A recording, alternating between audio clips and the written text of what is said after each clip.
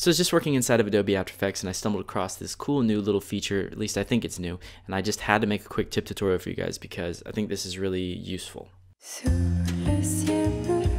So a few years ago I was working for a TV station and I was working with a few other editors, 5 or 6 other editors, and occasionally we'd work in Adobe After Effects. And the problem was we didn't have a standard workflow in between all the editors.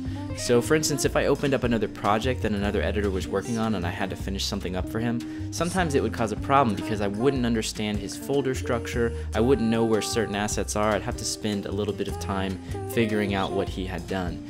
Also, since we're working in a broadcast environment, it was important that we all use the same graphics package, this custom graphics package that we had and all the branding content. So every project that we had to have those assets in there. So it's kind of a pain to re-import those assets every time we're working on a new project. Plus, our sequence settings, we're working in a broadcast environment, we're working in a very specific format, and our sequences need to be customized and set in a specific way. So if we're having to recreate those sequence settings every time, there's room for error and room to make mistakes, which would happen occasionally. Somebody would make a sequence wrong and we would have to figure out what was the problem with our video. We'd have to kind of backtrack and find out where the problem started. So to avoid all of these problems, we started using template projects. So what we would do is we would create a template project that would have a set folder structure that everybody agreed upon. It would have our sequences pre-made and ready to go, and then it would have all of our graphics assets in there as well, which included various logos like lower thirds, slates, bars and tone, everything we needed. And then anytime somebody would start a new After Effects project, they would open up that project and then do a simple save as, and boom, we all have the same standard of project. The problem with this was sometimes editors would save over the template project, messing it up, and we'd have to go back and fix the template project. And other times editors just wouldn't use the template project at all. So this new little feature in After Effects kind of takes care of all of those problems. Okay, so now I'm inside of After Effects. Let me show you how we can use this new feature to create a template that we can assign to new projects. Well, first we have to create this template project. So I'm going to go to New Project, and then all I want to do is create my own customized folder structure here. Now this can be customized to your own, or whatever your project you have going on with your project, whether you use a lot of graphics or music, might be slightly different compared to how you want it.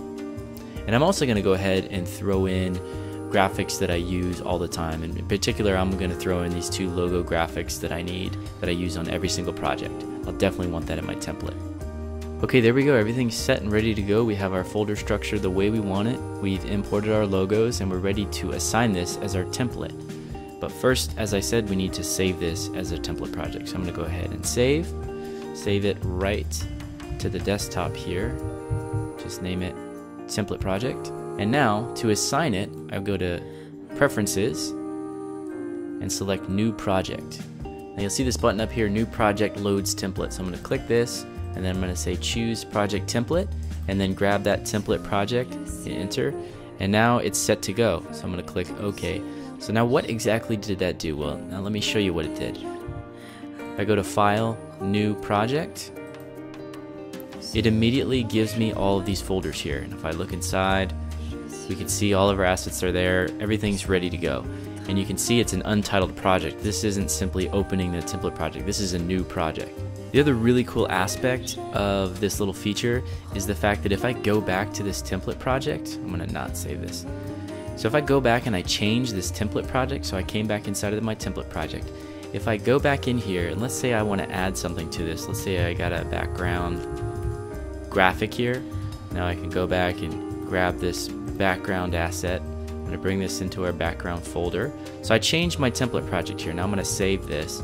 Now if I go and select New Project again, now we have that new asset there, so it automatically updates, which is very cool. And look over here again, this is an untitled project, so this is our new project. Very, very cool. Okay, so there you go. That's how you use templates for new projects inside of Adobe After Effects. Hope you enjoyed the tutorial, and I really, really hope Adobe puts this feature inside of Premiere Pro, because that's where I think it would really shine.